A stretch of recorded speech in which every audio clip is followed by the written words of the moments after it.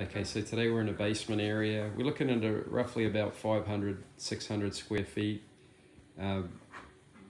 Concentrating on cooling, but we have the option to do heating as well at the same time. We've got a location. If we're looking at a house from the street, we're going to be in that back left corner for the outside unit. I'm going to have a look at that in a moment. But as far as the inside's concerned, we've got these, the corner windows either side.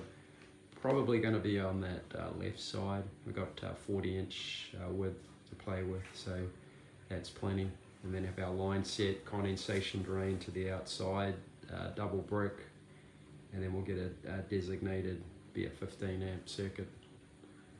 That's it.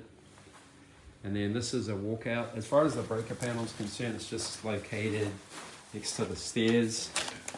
And I got a picture of it. This unit won't be needed anymore. It's been doing the job. And so we had that circuit, we can use that one. That's it.